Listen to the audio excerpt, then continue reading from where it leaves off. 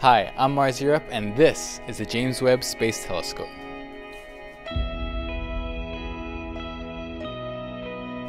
We're here at NASA's Goddard Space Flight Center, where they're piecing together a space telescope so powerful it can see planets in other solar systems and even witness the first galaxies being formed. It's called the James Webb Space Telescope. It will tell us more about the cosmos than any other space telescope before. You know, it's so large it couldn't fit into a rocket, so they folded it up like an origami bird and will deploy in a complex unraveling that will take 2 weeks to complete. So we're all used to how telescopes look. I mean, even the Hubble Space Telescope looks how you would imagine one to look like. But the James Webb, well, it looks like they took a deflector dish out of the Starship Enterprise and they put it on a sandwich. The primary mirror consists of 18 gold-plated beryllium mirrors with actuators underneath so it can form a perfectly curved mirror once deployed. But what really makes this telescope different is that it can peer into the atmospheres of alien worlds, telling us what they're made out of and if they harbor life. But let's have a real scientist tell us more about that. So the James Webb Space Telescope is the largest space telescope that has ever been built and launched into space.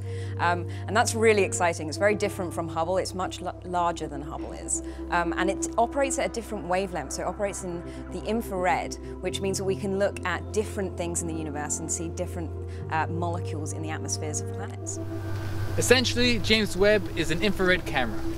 But why not just make a bigger version of the Hubble? Why study the infrared? Well, it turns out there's a lot of things in deep space that can only be detected with the infrared.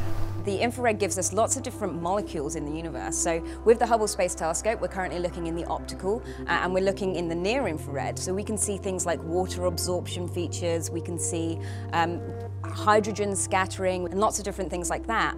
But with the James Webb Space Telescope, we're going to be looking into the infrared where we start to see the influence of carbon-based molecules. We can look for CO2, we can look for methane in the early universe, and we can look for all of these things in planetary atmospheres as well. And we do this by looking for the starlight that shone through the atmosphere before it reaches the telescope. So as a planet passes in front of the star, some of that starlight filters through the atmosphere.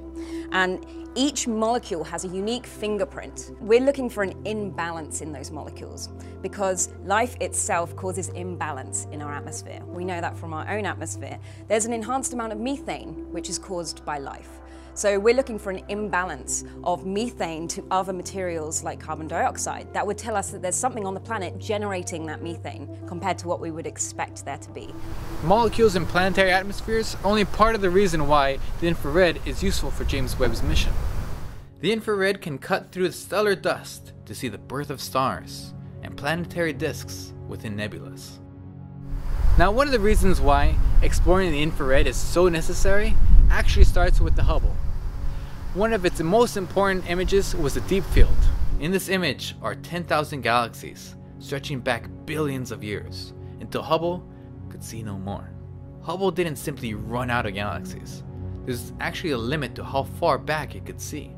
Light from beyond this period is stretched so much by the expansion of the universe that it becomes redshifted, meaning it can only be seen deep in the infrared, which Hubble cannot do. So the Hubble Deep Field image is the furthest back that we have seen galaxies in our universe. James Webb's going to look even further back to the earliest galaxies that ever formed. And the importance of that is we're trying to really understand the structure of those. There's so many questions that we don't have answers to. How and why did galaxies in the early universe form the way that they did?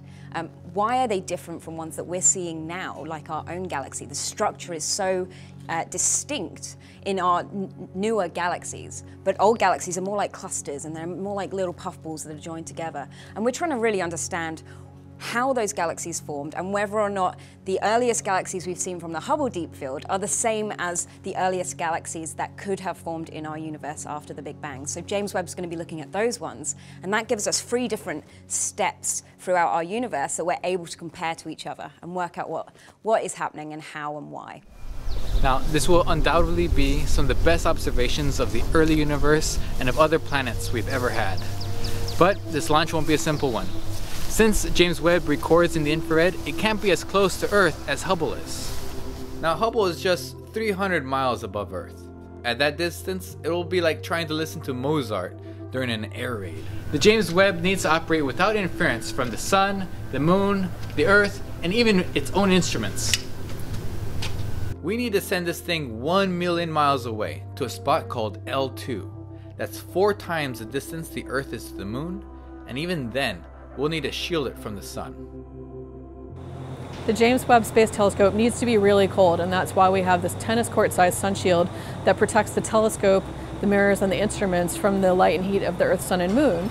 And it's made of a material called Kapton.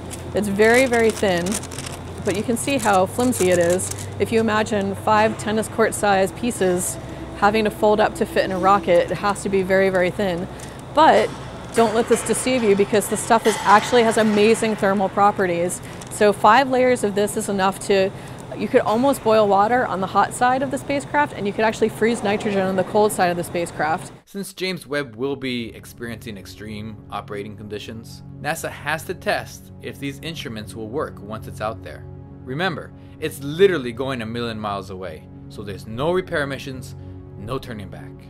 If something goes wrong out there, that's goodbye to all that science and the $8 billion and over 20 years it took to make it. To do this, NASA needs to simulate an actual launch and recreate what it's like in space here on Earth. Right, so it was really assembled here at Goddard. That is the telescope part, the mirrors, the instruments, and then we also did the environmental testing, shaking it, blasting sound at it. We actually need to do more cold tests on it because it's going to work at very, very cold temperatures. We don't actually have a chamber big enough to test the whole telescope here. So at NASA Johnson, we actually have a really large thermal vacuum chamber called Chamber A. They used it for Apollo and also Transformers movie. So we're actually just about to pack this up and send it to NASA Johnson so we can deploy it and do an end-to-end test of the actual telescope. Chamber A at Johnson Space Center is a National Historic Landmark. Like really, the historical significance of its role in space exploration has earned it that title. Nowhere else on Earth comes close to recreating what it's like in the cold vacuum of space than here. But doing these tests won't come without risks. So the chamber in itself can go cold very quickly, but that will introduce lots of dangerous gradients. You don't want to cool it so fast that some parts get much cooler or warmer than others. And then we have a big team of thermal engineers that are watching multiple sensors on the whole mirrors and the instruments to make sure nothing gets out of range with everything else to get there. And finally, they're going through each part of the telescope with a fine-tooth comb the size of atoms. For example, just listen to this. We test it and we can find little mountains on that mirror, okay? And we can measure those mountains to about 10 nanometers, okay? So if you took that entire mirror and you made it the size of the entire United States, we could measure the height of a mountain to the accuracy of a quarter. So after all this, after all the testing in Houston, James Webb will be sent to California to be mated with its sun shield by Northrop Grumman. Then it will be shipped to French Guiana, where finally it will be put aboard an Ariane 5 rocket built by the European Space Agency. It's set to launch in October of 2018 with all of our hopes and dreams of what could be found in the vastness of space and time. I've been Mars Europe, and this is the James Webb Space Telescope.